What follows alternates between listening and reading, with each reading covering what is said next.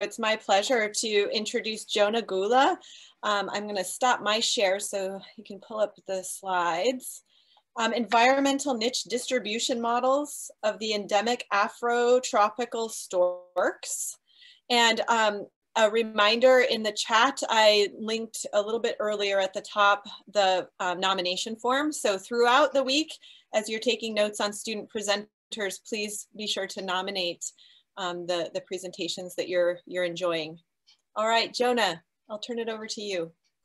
Okay, everyone can hear me and can see the slides fine? Hoping. No slides yet. No slides? No slides yet. Oh, Let me...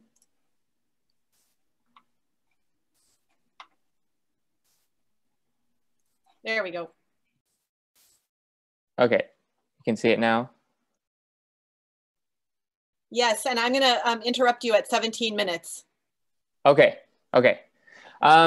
So thanks everyone for being here. I'm really excited to talk about a part of my master's research at Texas State University, where Clay is my advisor.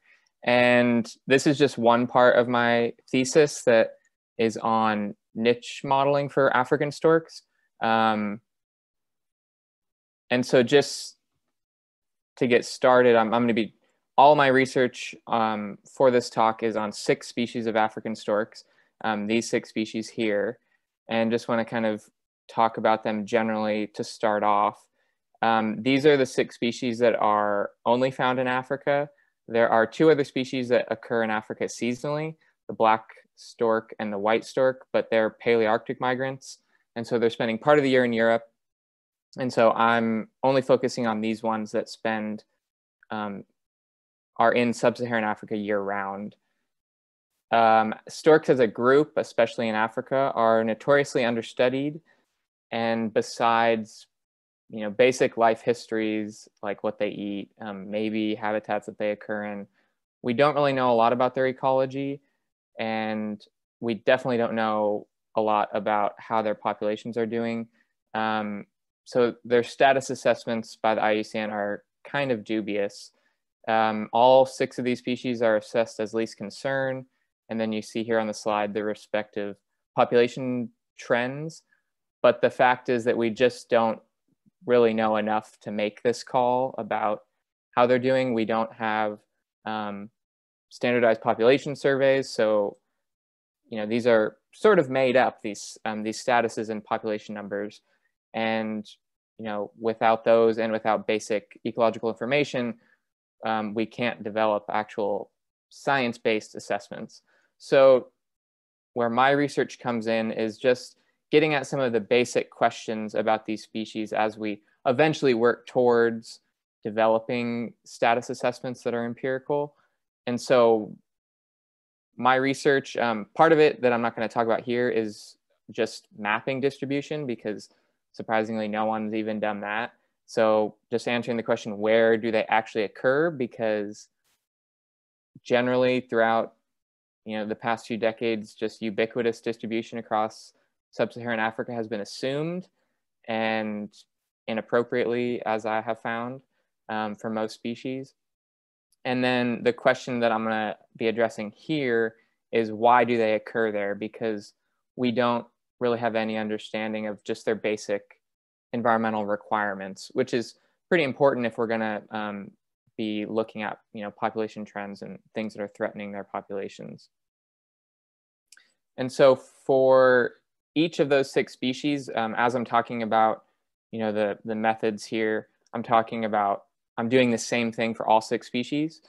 And these were sort of the objectives of the modeling for each species. So just predicting where there's actually suitable areas based on the variables that I use, which I'll talk about in a minute. Assessing how important each of these variables is in contributing to where they occur, and then how they respond to each variable. And then looking, after having the models of suitability, looking at overlap to see how similar their niches are. And I'm going to be talking about just continental scale models here, but I'm also working on regional models for West, Central, East, and Southern Africa because, well, as I'm finding already, there are some scale dependencies, but what I'm talking about here is just at the continental scale. So just keep that in mind as I'm talking about my results. So these are the data that I used to build the models. So first, I have climate variables from the World Climate Database, which is annual and seasonal temperature and precipitation extremes and averages. And after eliminating strongly correlated variables, the model inputs included 9 climate variables of temperature and precipitation. Also vegetation cover from the Globe Cover project, which is satellite-derived vegetation categories from the European Space Agency. And these are pretty broad categories, so you just have to keep that in mind too. They're very general.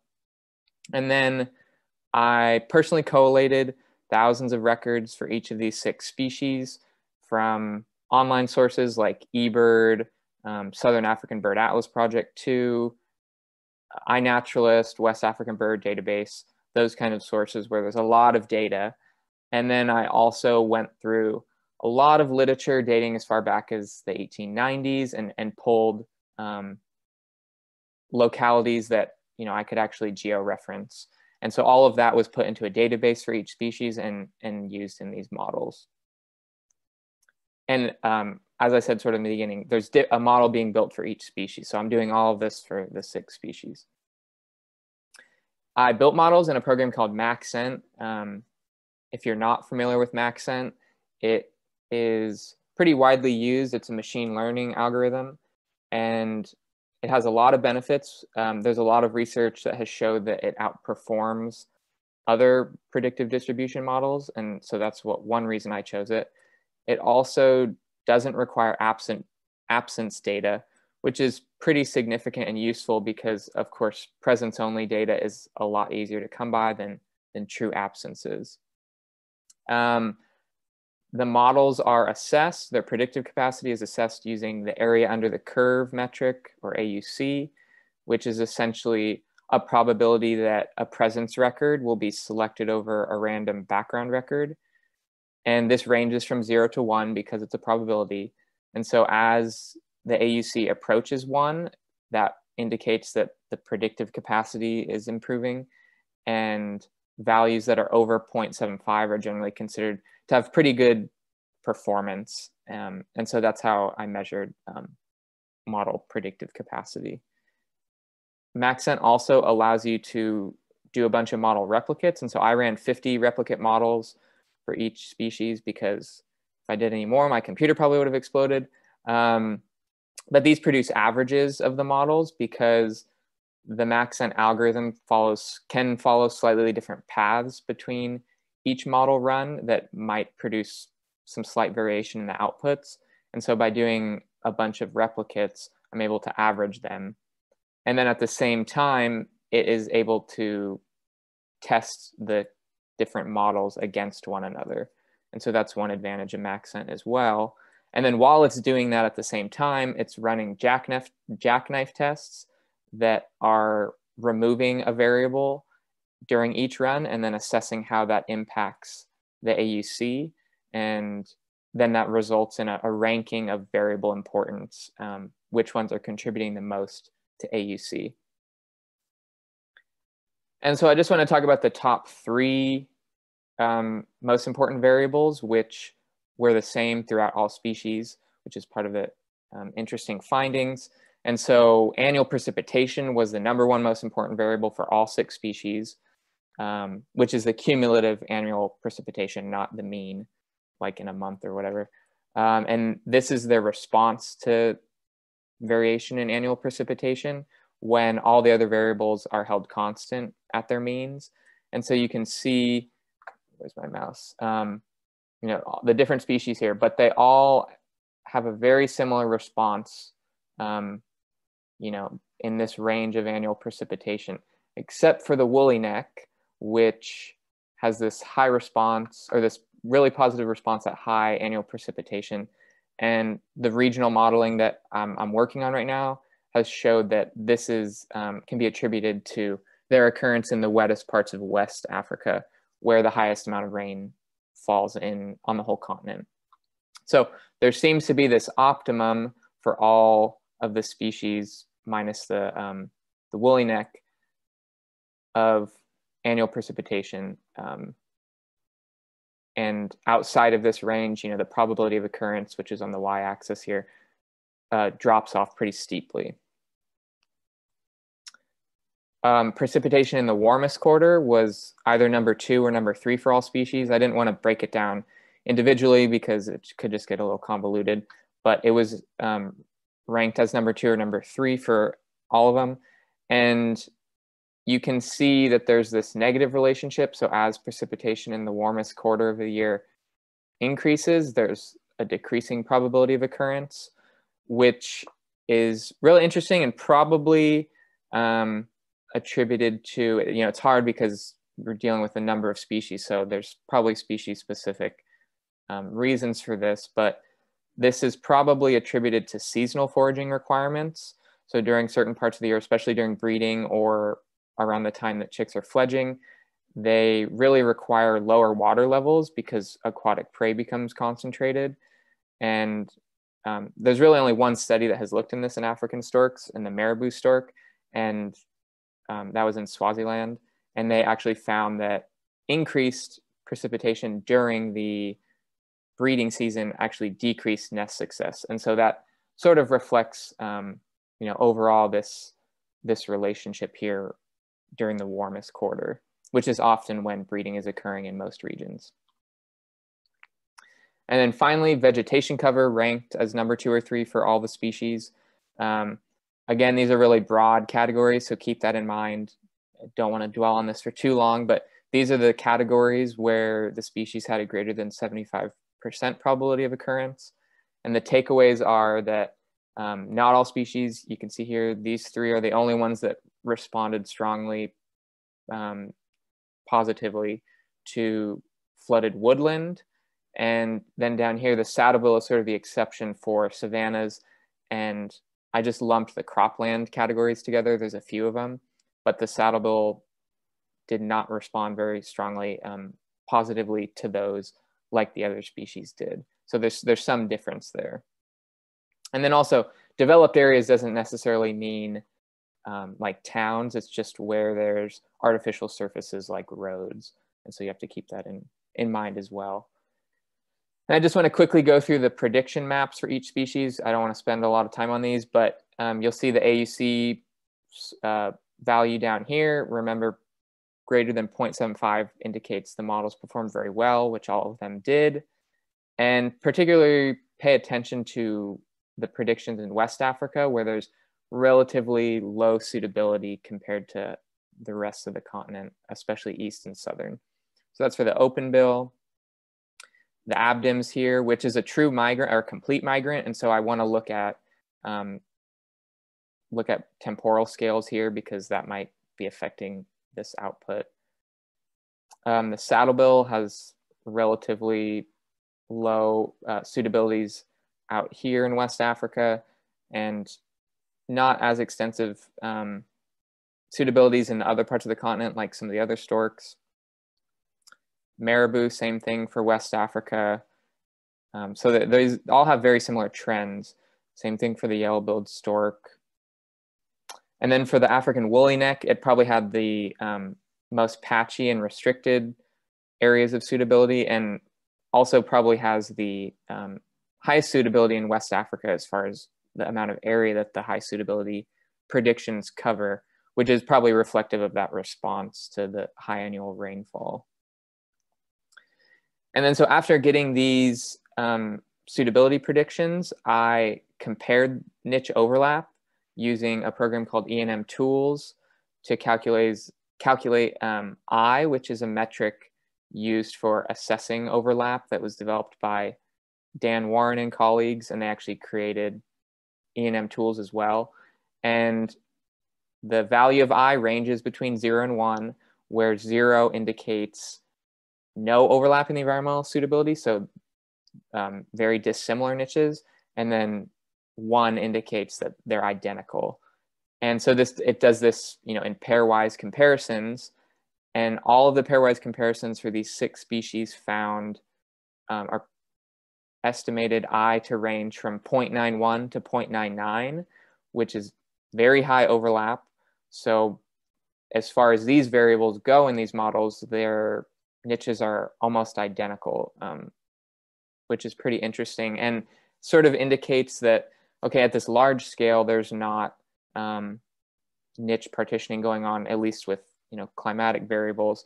But so sort of a next step is, okay, maybe it's occurring at small habitat scales. There's research from India with some of the storks there that show they use different water levels. And of course, because of different sizes, different bill morphologies, they have different prey.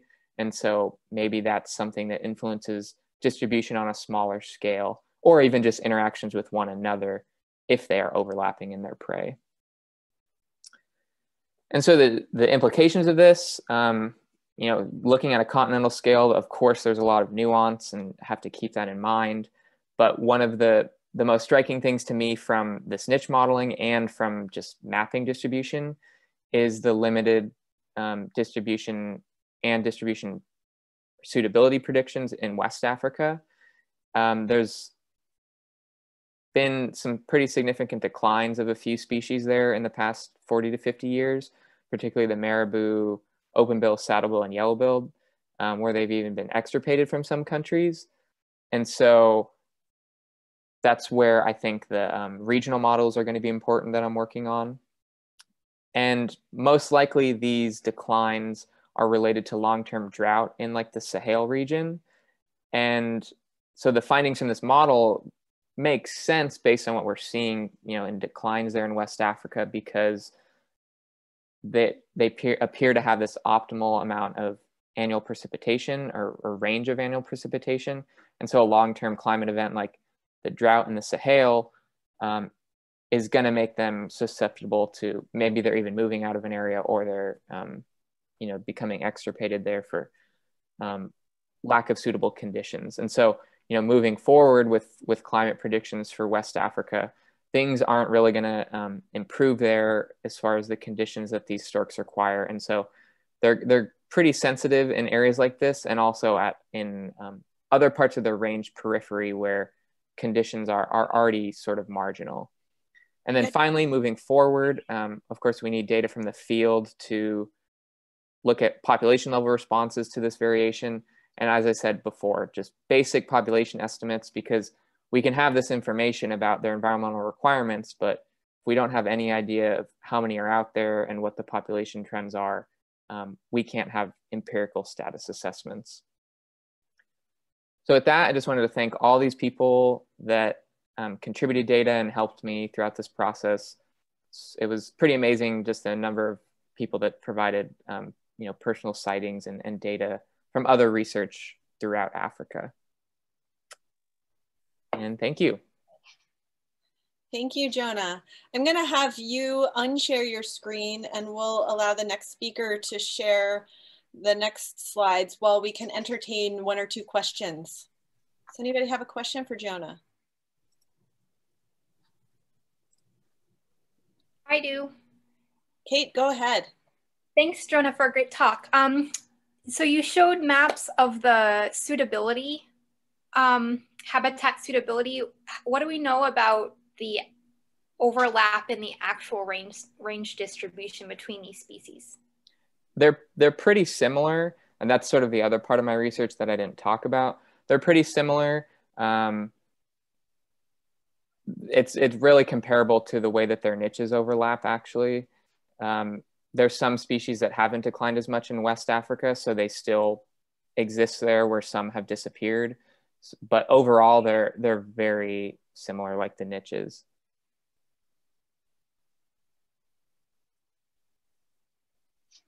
Any other questions? Yeah. Hi, Jonah. I have a question. I'm Shuridam. So I have several questions, and it was really a beautiful talk. But you showed that woolly neck stork, it has a different response against the rainfall. So why do you think it responded differently? And the second one is that you showed that with increasing warmness, the species richness it declines. So do you think it is a really important factor in, especially when you think in context of global warming? And the third question is the niche modeling. You said about you did a niche overlap measurement, and however, I couldn't understand which particular niche dimension you are talking about, whether it's the feeding overlap or the habitat overlap or the space overlap. Which one is it? Thanks a lot. So the first question about the woolly neck, they are the only species that occurs very prominently in coastal West Africa, and that's where the most rainfall occurs. And so that is one of the major differences between their distribution and other species. And so that's probably why there's the different response, because they occur throughout the very wet areas of West Africa.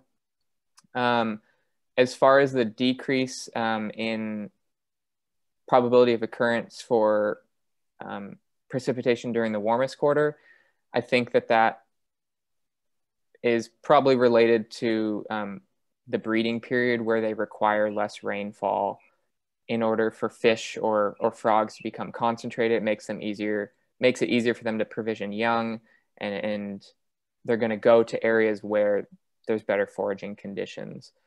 And then for the niche overlap, it's just looking at the comparison between the suitability scores that the model produces. So each cell of the model has the probability of occurrence based on all the variables. And so it's not looking at each individual variable comparing overlap. It's looking at the model's predictions for overall probability of occurrence. Okay, thanks a lot, Jonah. That was an amazing talk. Thanks a lot. Thank you. It appears to me that our next speaker is not present, and I don't have a file that was submitted on their behalf. So we could continue this conversation. I think we should stay on schedule so that people joining us at 11 for Suradang's talk won't miss it. So any other questions or comments? Jonah, I thought your graphics were really, really nice in telling your story. So that was a very well put together slideshow. Oh, thank you. For someone that is not at all familiar with waders and that part of the world, I learned a lot this morning. Good, I'm glad. There's a lot, when you're covering 6 species, there's a lot to cover. And so I kind of glossed over those maps, but there's a lot of nuance in the predictions and things for the different species that I didn't really get to talk about. That's the exciting part of science, right? There's no end to the questions, yeah, the details that you can explore. Yep, exactly. Excellent. Are you serving as a TA as a graduate student TA right now? I was, but I actually finished my coursework in May, and so I'm not at Texas State in body at the moment. Yeah. So you're not dealing with the COVID hybrid online teaching assistant job. Thankfully not. I got out of there right in time. I'm sure Clay's loving it. Yes, but Jonah will forget to tell you that he got stuck in Belize during the COVID pandemic. Oh, yes. Wow. And that actually, this is my thesis now, because my original project was fieldwork in Zambia, and so I had to pivot to this. But it worked out. That's another life lesson in science. You got to roll with the punches and jump on opportunities as they come to you. Yep, exactly. Excellent. Hey, Jonah, I have a question. I'll put you on the spot, but you can defer to Gopi as well, since he's the co-chair of the, Stork Ibis Spoonbill group. But you mentioned that the IUCN, status is dubious. And I don't disagree, but you and Gopi know a lot more about these species than I do. But in your connections, and I looked at that long list of acknowledgements, are you working with that specialist group to try to? I know what you were doing wasn't population counts, right? But are you working with them to try to find individuals that have more data and more information to get a better assessment of these species to potentially change their IUCN Red List status? Yeah, so because I've been focused on the saddlebill for so long, those are the connections. I've made connections with people about that. And so after doing all this work, I'm realizing that the other species are just as poorly understood and studied. And for the saddlebill, so that's all I can really speak to, in getting this data, all those people that provided locations was a really important step in getting connected with people who have data out there and who are doing, they're doing other research. They're doing mammal surveys in the Sahel or whatever. And they're all very enthusiastic, especially about the saddlebill, because it's very charismatic and beautiful and everyone loves it. But everyone's been very enthusiastic to contribute data, learn how they can help, because especially in West Africa, there are a lot of large scale surveys of water birds. And as Gopi mentioned in his talk, a lot of them are focused on wetlands from like the International Waterbird Count. And so that's, there's some similar issues there that we need to address outside of protected areas. And everyone is very interested in doing that. And so as far as the saddlebill goes, we're kind of starting to make some progress with, getting people together to start actually paying attention to these during aerial counts. They're up there counting elephants and buffalo and stuff. Saddlebill are really easy to detect. So are marabou and yellow-billed stork. And already where I work in Zambia, they're including them in their aerial surveys. So it's a pretty significant step, I think. Anything to add, Gopi? Yeah, no, except that, his networking is proving to be very useful. We are going to start a specialized saddlebill stork working group very soon in the specialist group. And we're also beginning to discuss a couple of special issues of our online publication as well. It seems like people have a ton of information on storks, on ibises, and a lot of these large water birds that are fairly very prominent on the landscape. So we are hoping to capitalize on that. And Jonah and I had just started discussing the potential for a special issue of our publication, looking only at the FEP or Incus stocks. And that, I think, will give us a little bit more leeway into starting broader discussions as people get more aware of how poorly these IUCN status assessments are based on, very incomplete information, really. So long way to go. Yeah. And I'm really, really peeved about COVID because I was hoping to join Jonah. Yeah, no, I understand. Well, no, and I think, yeah, and Gopi, you and I'm trying to talk, but I'm also chuckling because Ian looks like he's birding, which is pretty cool. Birding and going to a Ian and Patty are birding. Hooded mergansers, wow. I love it. Patty says she's got hooded mergansers. Stop it. Exactly what I was about to say. I have hooded mergansers right out there. Oh, nice. Wow. All I've got is a northern mockingbird. Well, we have a couple of Indian nightjars calling. There you go. Well, I'm already jealous because you mentioned jaguars outside your farm. So all I've got is feral cats. But no, Gopi and Jonah, yeah, I think it's good. I think, I agree with what you're saying. And I think, Gopi, I think but, and Jonah, I know we've had the conversation, Chip and I have organized the Herons of the World Symposium next year in Victoria Falls. And so I think there's some synergy we could potentially explore with storks, spoonbills, and ibises, and herons and egrets, bitterns, for Africa. And maybe we should have some more conversations on that. Yeah, the Pan-African Ornithological Congress is also being timed for now. So that will be very nice to dovetail into theirs or, see if there are opportunities that we can do there. Yeah, for sure. Yeah, yeah. It might be important for the Waterbird Society to send an executive council member to that meeting. I don't know who that would be, but the president in waiting, probably, right? Probably the president has to come and has got to carry 2 bottles of wine.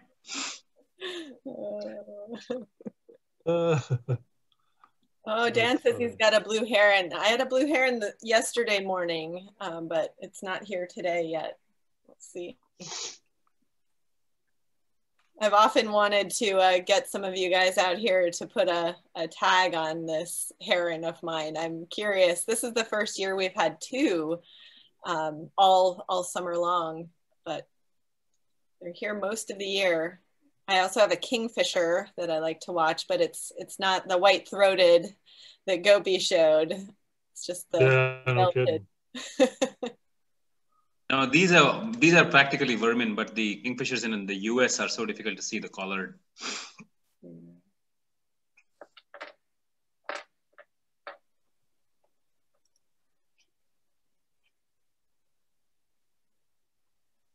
So Patty, our next talk is a recorded one? It is. Okay. But we'll have live question and answer. Oh, excellent. Excellent. Yep. So it's just a connectivity issue. So I think it'll work really well. No, I think that's great.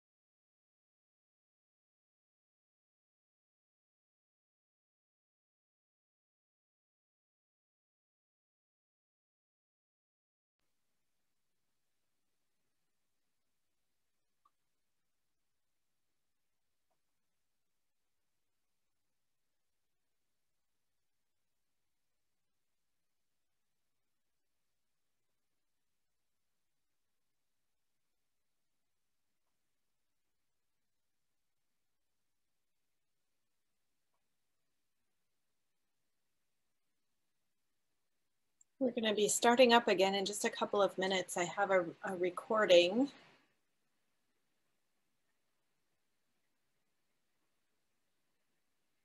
Is everybody able to see full screen?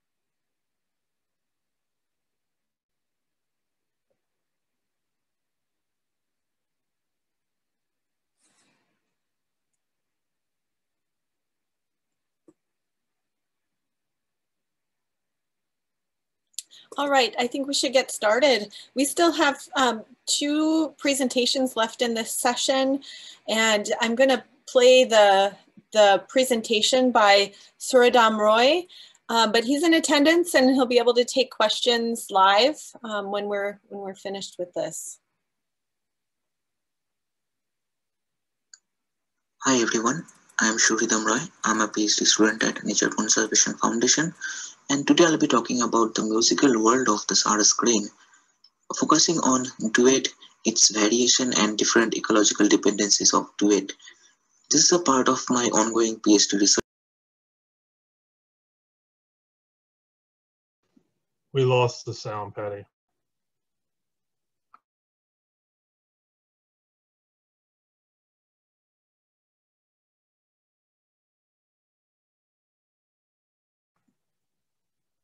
I think when you hit mute, Patty, we lost sound. One such behavior is duetting, where the male Saras spreads its wings and sings in response to a female-initiated duet. This is how a Saras crane duet sounds like, and the open wing one is the male and the closed wing is the female.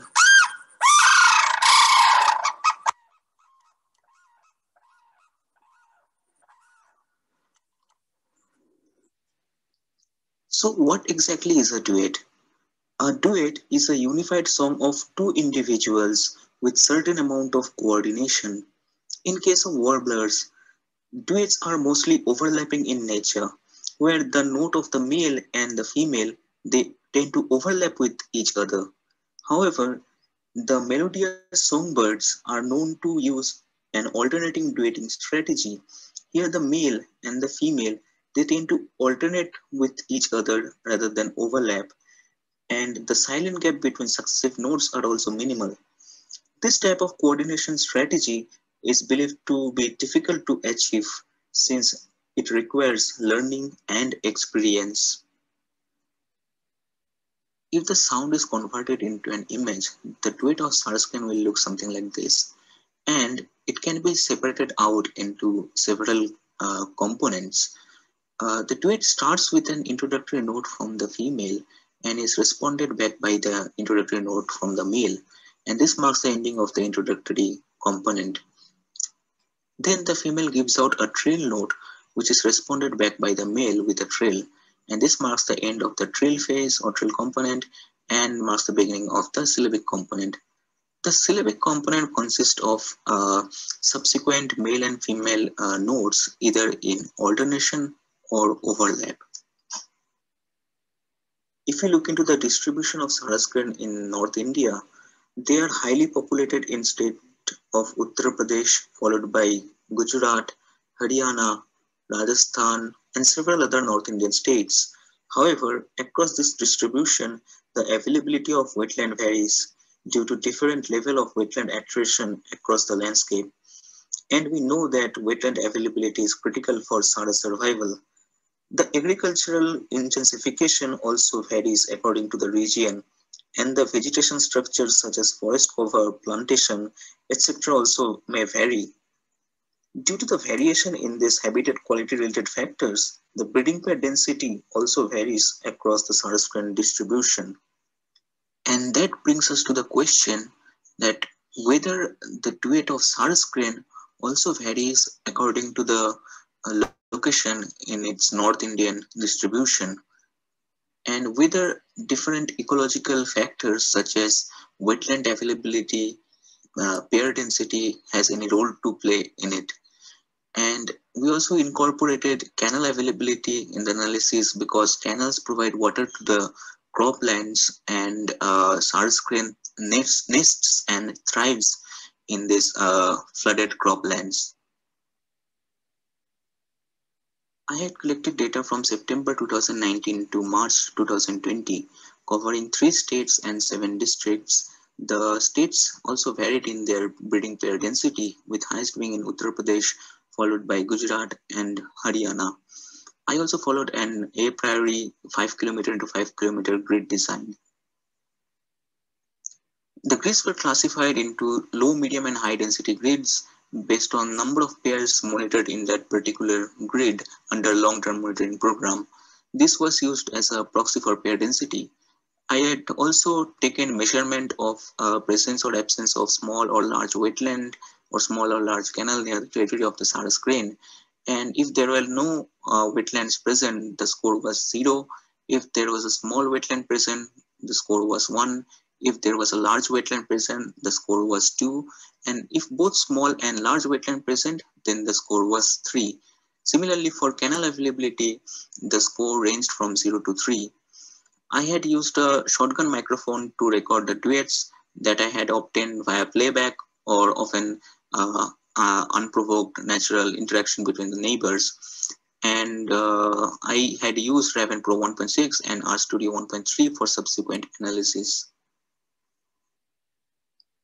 Once we import the duet recording into Raven Pro software, we can put selection boxes around the individual notes, and we can obtain several node-specific information from the selection boxes, such as minimum frequency, maximum frequency, the bandwidth, the peak frequency or the dominant frequency of the node, the duration of the node, the sex of the singer, and from which particular component that node belonged to, whether it belonged from a syllabic component or trill or an intro.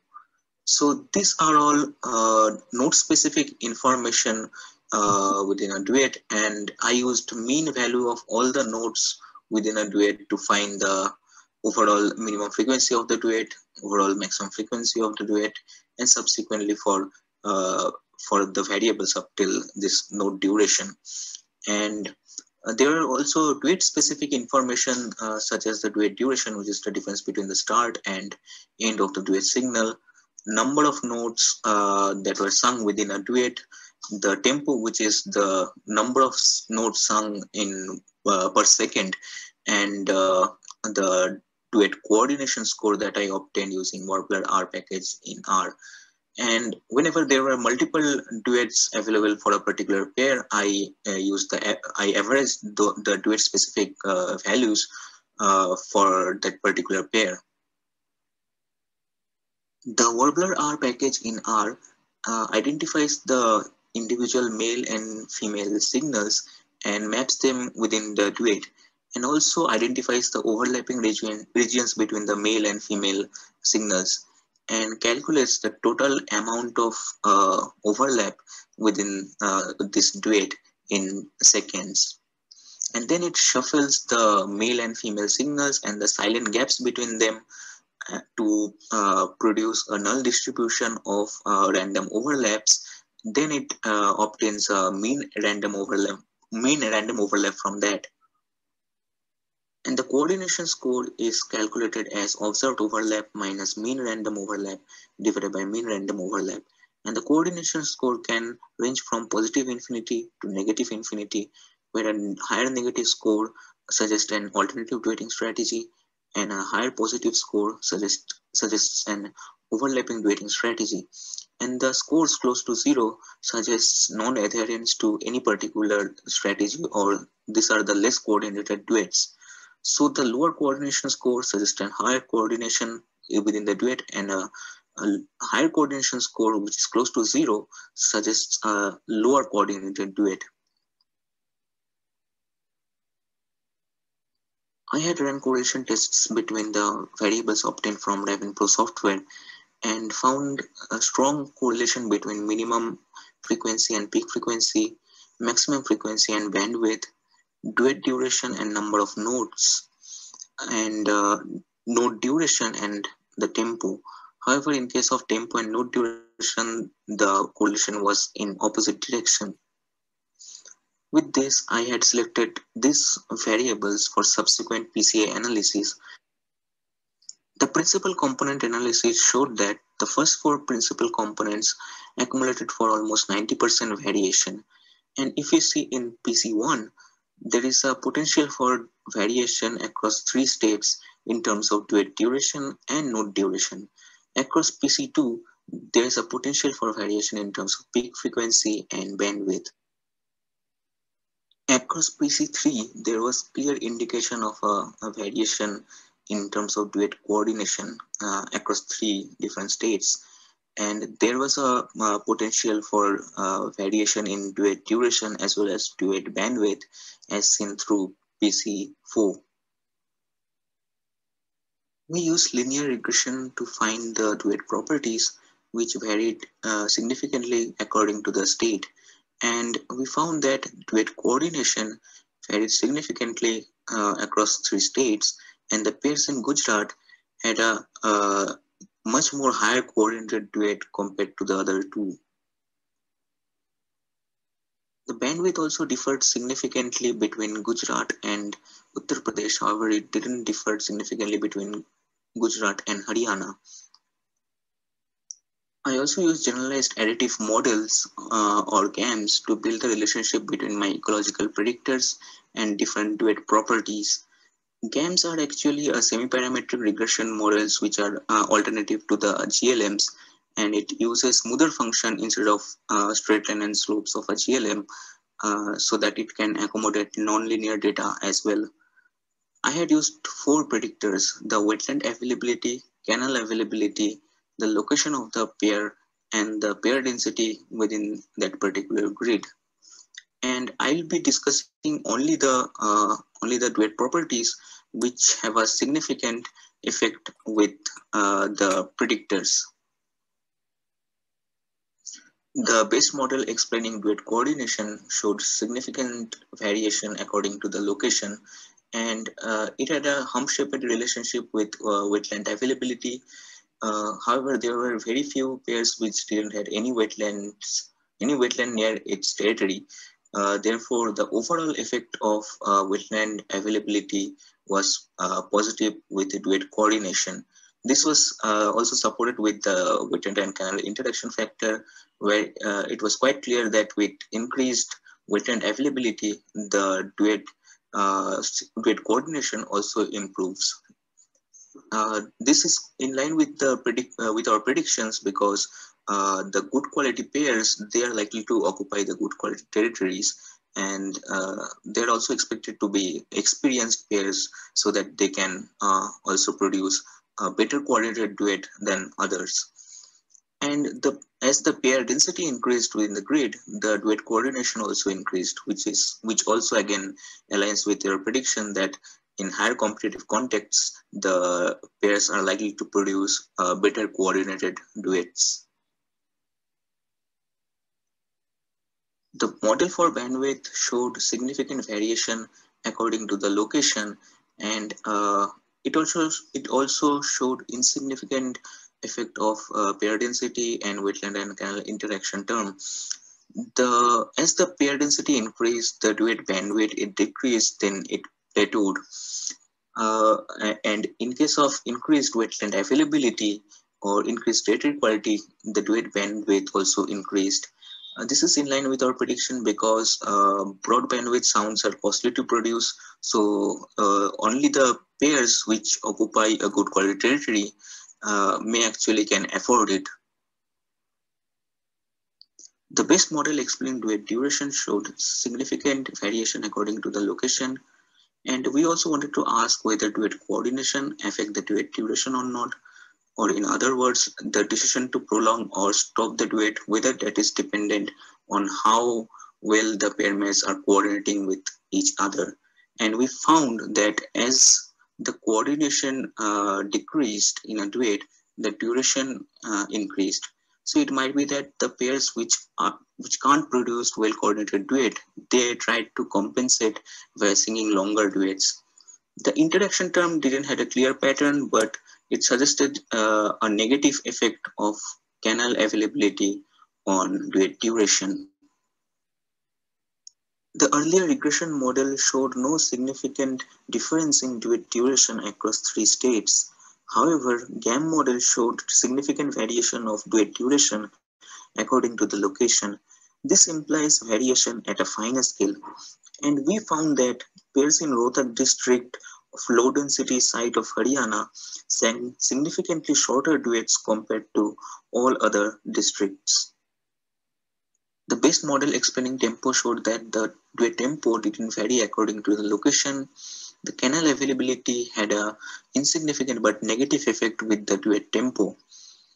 However, there was a positive effect of wetland availability with the duet tempo, and this was again in line with our predictions, as the good quality pairs are expected to have a higher tempo.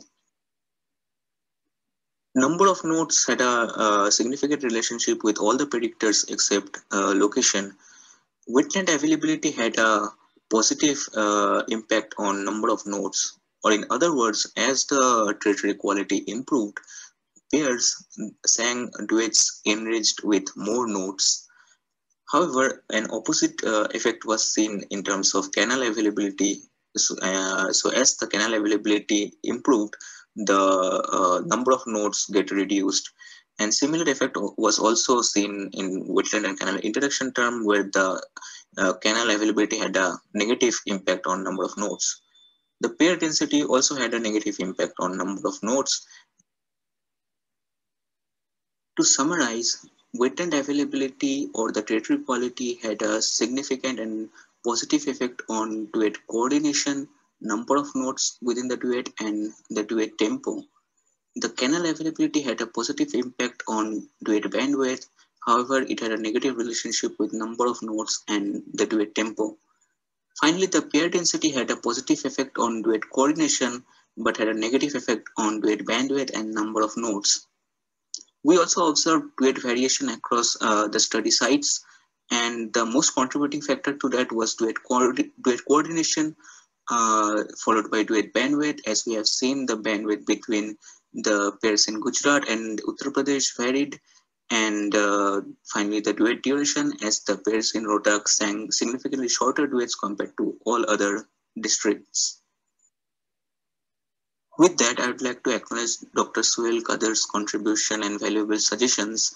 He's also my co-guide, and I would like to thank my field assistants and their family members for supporting and helping me throughout this journey. I would like to appreciate generous support of ICICI Prudential. And finally, I'm thankful to my friends and family for being the best support in the world. Thanks for listening. If you have any questions, I'll be more than happy to answer. Thanks a lot.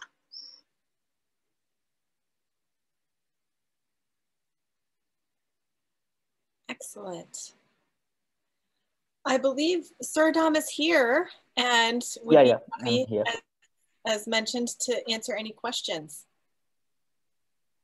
You can raise your hand, you can jump in, or I'll follow in the chat and try to moderate.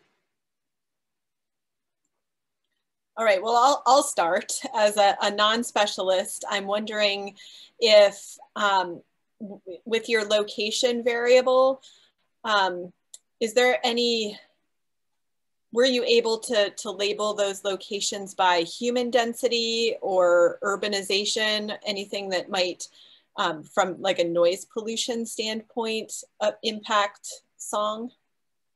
Yeah, actually, that's an interesting thing. So that's a part of my objective itself. So in subsequent data analysis, what we'll be doing is we'll be looking into the anthropogenic, anthropogenic build-up areas and different levels of road congestion and the vicinity of the roads to the territory and different anthropogenic related stuff. And then we'll try to build whether these different anthropogenic factors, whether they have a role to play in duet variation or not. Because as we have seen in case of many of the other urban area dwelling birds, the minimum frequency gets higher in response to the noise related factors. And so in subsequent analysis, we will be looking into those factors, whether there is a variation in the minimum frequency or bandwidth, or number of notes, like the things that are related to the duet quality, such as coordination or number of notes, whether those things are also get affected by increasing anthropogenic pressure or not. Yes. Thank you. We have time for one more question.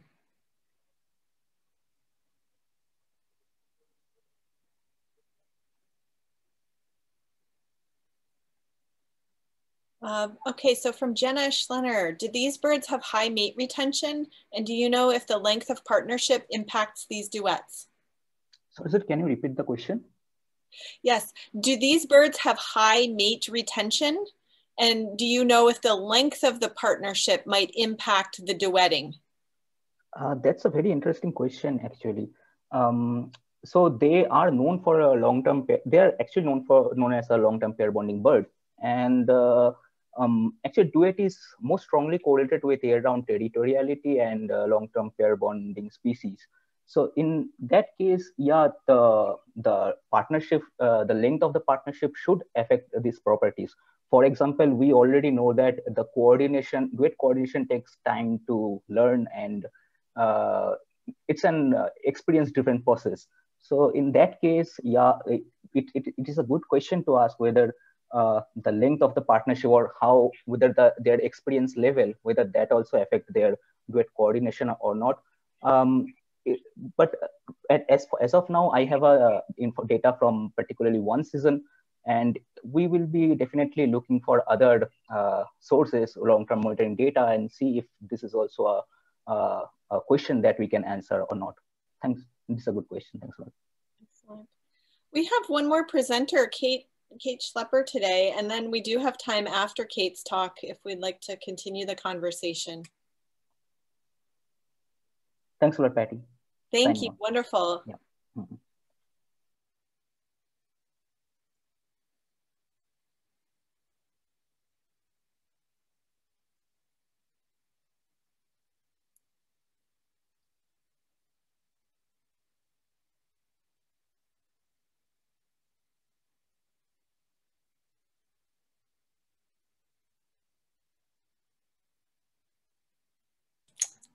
Sorry, I lost my unmute button. Oh yes, that's okay. Too many buttons.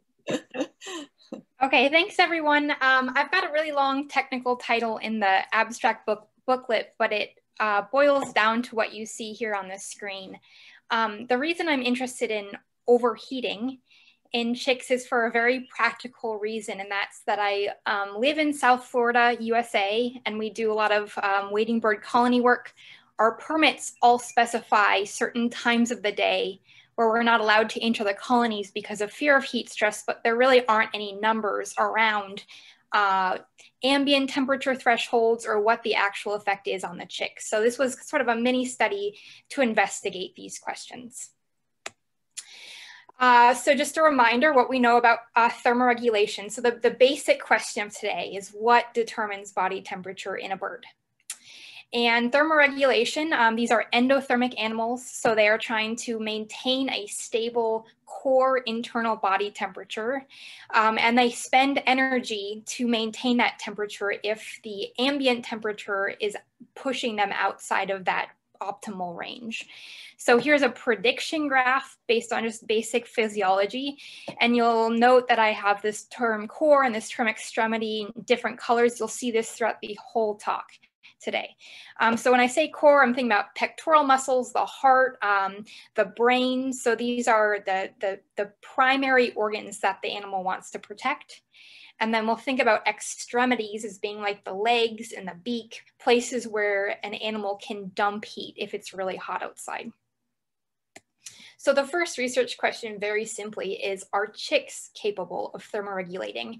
And this is an interesting question because chicks, when we're talking about very young altricial birds, they are developing their physiological capacity still, and they're also growing really fast. So I'll talk more about that later, but this is our basic first question.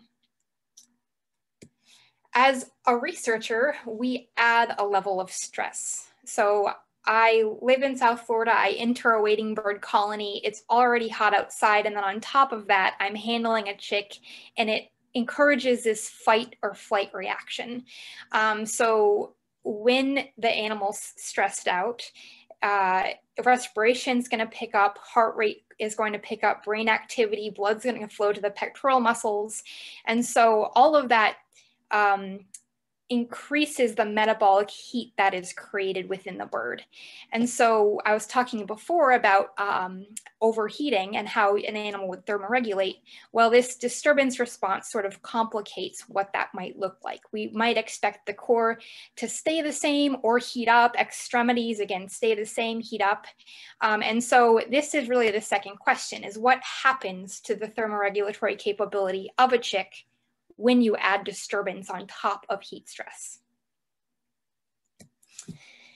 And then the final complexity I want to touch on today is the fact that these chicks are growing. So they go from a little tiny baby chick hatching out of an egg to this big adult-sized bird in just about a month's time. So it's a really fast, significant growth. And not only is the internal physiology developing over that time, but there are some just basic characteristics that change the risk that these birds face to overheating. So today we'll think about surface area as part of the body where heat can either be absorbed or shed.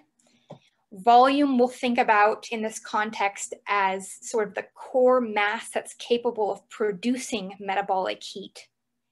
And then finally is this basic introductory biology principle of the surface area to volume ratio. And so here we have cubes that's simple to think about and quantify, but of course we can think about these cubes as chicks too. And what I want to draw your attention to here is the fact that size of a chick and the shape of a chick may have different effects on thermoregulatory capabilities. So in this instance, we have 3 chicks. We'll pretend they're to scale. And so they're all the same size, but they have very different shapes. So this chick on the left has really long, sprawling limbs where it can either absorb or shed heat very readily, versus this chick on the right is the same size, but it's round. It has a lot of body mass, but not much in terms of limbs or surface area to shed or absorb that heat. So even though you're the same size, different surface area to volume ratio is going to affect your thermoregulatory capability. Okay, so I know this is a lot, but I'll try to remind you of these principles as we walk through. So that third question is, do these factors, age, size, and surface area to volume, affect thermoregulation? So here are those questions summarized. We have a few predictions that follow. I think these are all very logical. So first of all, you would expect thermoregulation to be more difficult if it's super hot outside, because there's a greater difference between what you want your body to be and what the external environment is forcing your body to be. Secondly, as I stated earlier, we expect disturbance to be an added stressor that's going to make it harder to thermoregulate. And finally, we're going to think about that interaction between age, size, and shape in determining how that affects thermoregulation. So the way that I go about answering these 3 questions, it's all one set of one type of measurement, but I've got a pre-handling group. So this is before I pick up the chick and play with it, and then a post-handling group, which is going to be the way that I test disturbance factors. So finally, 13 slides in, I'll tell you that my study species is the wood stork. So we've covered a lot of storks today, but haven't yet appreciated this one. This is a map of colonies, wood stork wading bird colonies in South Florida. I've highlighted the 3 that I do research for this project in, and we monitor them during the duration of the breeding season. So from the time that they hatch all the way till the time they fledge, which is realistically around 10 weeks. We call fledged for logistical purposes around 4 weeks. So lots of basic things we measure. Ambient temperature. Is the nest in the sun or is it in the shade? We record the chick age. We record obvious signs of heat stress. For example, if the chick is panting, that's a sign of heat stress. And then for the purposes of our questions today, body morphology. So my proxy for surface area is going to be a head-bill measurement, and my proxy for volume is mass. So this is the heat produced versus heat absorbed or shed. And then of course we can divide these out and create this surface area to volume ratio. I'll quickly mention that in order to make these numbers meaningful, I've looked at surface area to volume in relation to an adult shaped bird. And so the variable you'll see printed on my slides is SAV-rel, that's relative to the adult. And then of course we need to measure temperature. So here in this little cartoon, you can see I've measured the underwing. So this is a feather-free area, even on the old birds.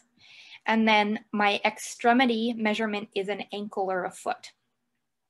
And so here you see my field assistant Rosie is holding an infrared thermometer. And so it's a contact-free skin surface temperature measurement. And so here is a post-handling measurement. She's holding the chick right now. But because it's contact-free, this is how we're able to get a pre-handling measurement as well. So basically I go up to the nest and I measure the chick before I touch it. A couple last things in methods. So first of all, as you would expect, age and size of the chick is highly correlated. So for the morphometrics, we go from a head bill of about 50 when the chicks are a week old to 3 times that size by age 4. So this is part of what makes wood storks a really good species to answer these questions. And the same is true of age. So mass and age are correlated as we'd expect. But then this added factor of shape.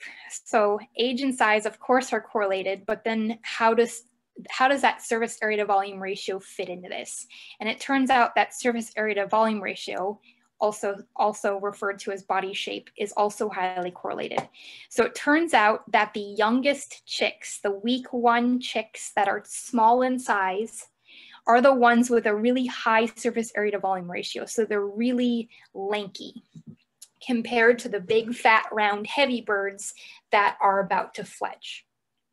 And then the last thing to note on this slide, besides those correlations, is that I've chosen to bin surface area to volume ratio into 3 different categories of thermoregulatory potential. So I'm predicting basically that these green birds are less able to thermoregulate than these purple birds. Okay, so this is a slide you saw earlier, just to remind you that the first question is just simply, can chicks thermoregulate? And I showed you predictions as one graph on the last slide. I've just split them into 2 here. And here is the real data. So these are all my control pre-handling measurements. And we see that disturbance aside, before I handle the birds, thermoregulation is definitely happening. So regardless of the ambient temperature, that's the x-axis, chicks, their core temperature is staying the same. So even at super high ambient temperatures, their core temperature has not changed. It's a non-significant slope. And the way that they do this is by increasing their extremity temperature. So basically their core is heating up, so they send all that heat to their limbs, and that's successful at shedding heat to maintain their internal temperature. So the answer to the first question is yes, very cool. To complicate, we look to the second question, say, okay, well, does disturbance change this pattern that we see? And in my earlier slide, I gave you this sort of wishy-washy, we're not really sure what this will look like, but I'll take a moment now to break this into 2 separate predictions. So one reasonable prediction is that disturbance is going to add so much stress that the animal can no longer effectively thermoregulate. And so in that case, we're going to see increasing limb temperatures and increasing core body temperatures, basically saying the animal's not effective at thermoregulation. An alternative reasonable prediction is that maybe these animals, even as chicks, are just really good at thermoregulating. And so sure, it's an added stress, but they'll still be able to maintain their core temperature. So both of these are reasonable. We have no a priori reason to believe one or the other, but we can look at the data. So on the top graph, this is just the core body temperatures I'm showing you first. The top graph is the control birds pre-handling, and the bottom graph is the post-handling disturbed birds. And we see that the trend line changes here, and that's really important. So before disturbance, they're able to maintain their core body temperature, but after disturbance, there is a significant increasing slope in the core body temperature, which indicates to me that disturbance, the stress of disturbance is overwhelming the thermoregulation response. To tie up that story, here is the control extremities temperature. So it's increasing, it's trying to thermoregulate and is doing so effectively in the control birds. But the slope of that line does not change after disturbance. And because of that, that helps explain why there is an increasing core body temperature,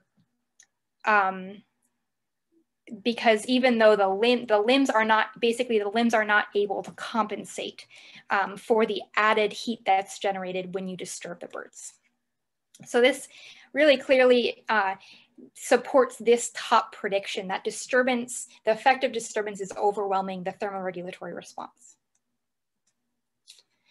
And then finally, our third research question is, how does this age, size, surface area to volume ratio question come into play? So we've got chicks that go from very small, you can hold in your hand, to these birds with almost a 5-foot wingspan, and how does that affect their thermoregulation? So I showed you both of these graphs already. These are post-handling temperatures, so the disturbed birds. And in the disturbed birds, both the core temperature and the extremities temperature are increasing because disturbance effect is overwhelming the thermoregulatory response. But what's cool is we can break these out into those different categories that I showed you before. So those categories were to predict the thermoregulatory potential, said that the young chicks with a high surface area to volume ratio, so lots of skin basically to absorb heat relative to their mass, so small, and their small mass is going to heat very quickly. So all three of those factors combined tells me that the young chicks have a low thermoregulatory potential versus the very old chicks have a high. And that does play out as we predict when we look at these graphs. So the first thing to notice here is that the young chicks in green, in both cases, have just a lower body temperature overall. So here's the raw body temperature on the y-axis, and the mean body temperature is just always lower. But it also increases, unlike the older chicks that are in purple. So here we see in the young chicks in green, increasing core temperature and increasing extremities temperature, but so they are not able to thermoregulate, versus the very old chicks, even though they have bigger volumes, that's going to get hot slower, and their increase in external limb temperature is capable of maintaining their core body temperature. So this is cool because it means chicks of different ages and different sizes, these are correlated characteristics, have different thermoregulatory capabilities. So not that shocking perhaps, but I think it's cool to unpack these factors and actually put numbers around our animal in our study system. And so this is my final slide, just to wrap up sort of lessons learned. First is that thermoregulation is definitely happening in these chicks. So yes, they're young, yes, they're developing, but they are capable of thermoregulating. The second point is that they can effectively thermoregulate when there's no disturbance, but when we disturb the birds as researchers entering the colony, in the case of some of the chicks, the disturbance effect overwhelms that thermoregulatory capability. And so we do need to be really careful as researchers about when we enter these colonies, because death by heat stress is a real concern.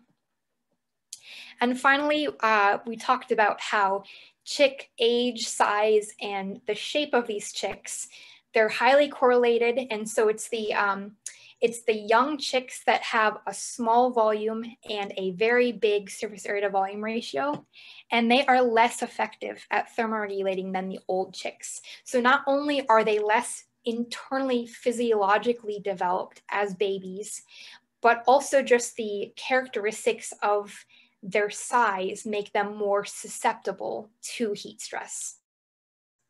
And so again, as researchers, the implication is that we need to pay attention not just to the environmental temperature, how hot is it when we're thinking about going in the colony that day, but we also need to think about how old or what stage our chicks are at.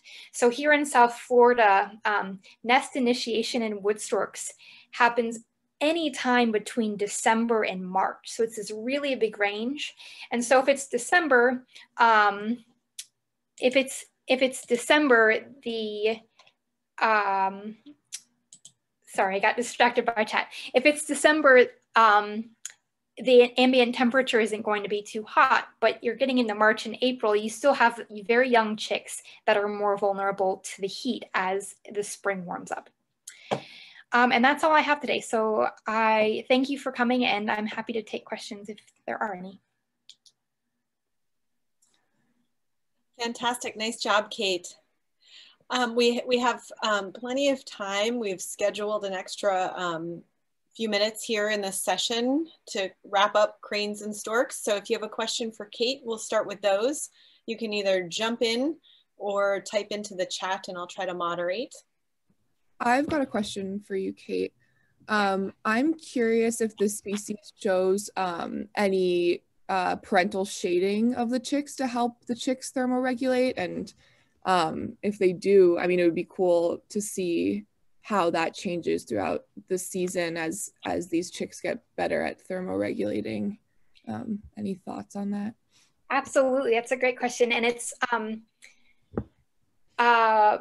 part of the reason I think looking at this question for chicks is interesting, because there is a real behavioral component, and it's also a reason to be extra concerned about disturbance, because that is an adaptive way that adults can help their chicks thermoregulate when they are tiny, but when we enter the colony, the adults fly away. So even my control pre-disturbance birds that have not been handled are not being shaded by the adults. So I haven't been able to address the question that you are asking, but I think it's a great question. And the fact that the chicks can thermoregulate even when the adults are gone, but I haven't handled them, tells me that they're even more capable of thermoregulating at hot temperatures when the adults are there.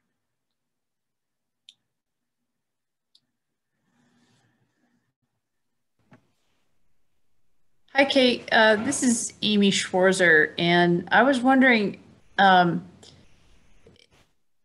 this may be a hard question, but did you have any sense of a cutoff of, if it's this temperature and your chicks are at this stage, don't do it? It's a great question. And I wanted to get at that because there was a question in one of the agencies about whether there should be a threshold written in the permits. And I said, well, we don't have any numbers. How are you going to make a threshold? And I don't think, just looking at how messy the data were, like trend lines are nice, but there's still so much scatter that I, at this point, do not feel comfortable calling a threshold. There's another question here from Suradam. I was wondering whether there's a relation between the heat stress and corticosterone. Definitely. So that's part of the stress response is that hormones are released. I haven't dug into that literature very much. I don't know the details of it.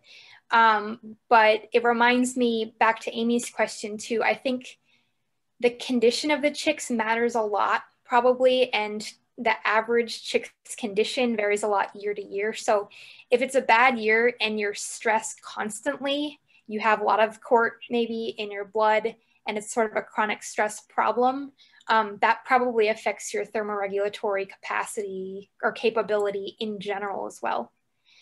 So definitely a relationship. I can't give you the details on it, but it's a good question. Here's another question. With your results, how can you change your colony methods to increase chick safety? Great question. I think to me, we've always been cognizant of the heat stress problem. I think it reinforces how mindful we need to be of that. So not pushing boundaries too much for the sake of data collection. So permit says avoid mill a day, we avoid mill a day. Besides that, there's always a trade-off. And it seems to be a very personal decision too. So I don't have a good answer for you, I don't think. I think you're always just weighing the risk of how much do you really need the data versus the risk to the chicks. I will say, I should have said in the talk, we did not see any evidence of chicks that had died because of heat stress or anything like that. So yes, we recorded a stress response, but I had no reason to believe that survival was impacted because of the projects that we do.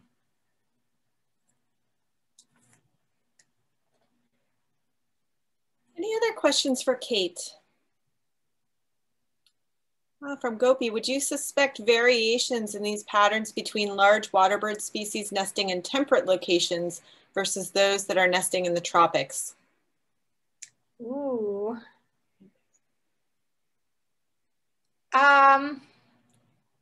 Yeah, I mean, what I've touched on today is like very fundamental biology. I don't think I've done anything that isn't already on the books. It's just sort of investigating those same patterns in my study system.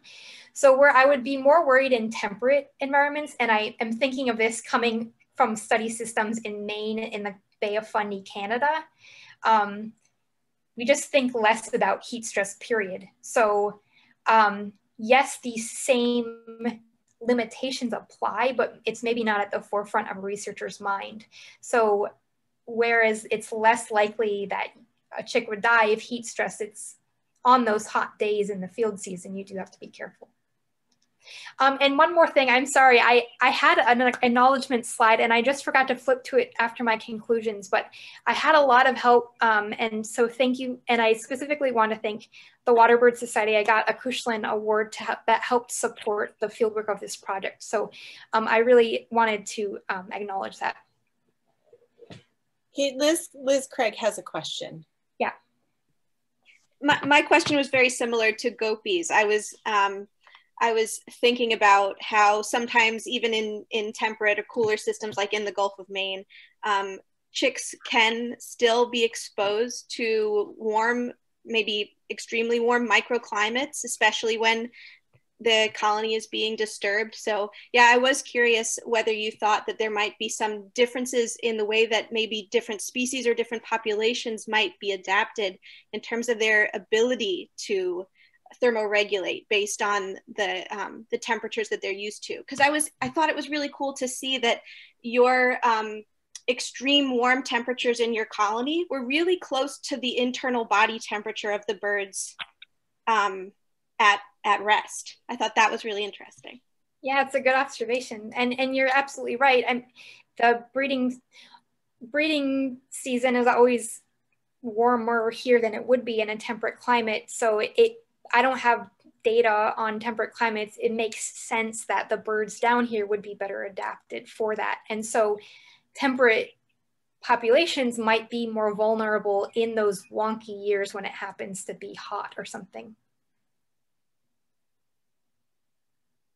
Any other final questions for Kate? or the other presenters? You've been looking at the slide. Thank you for attending today's session.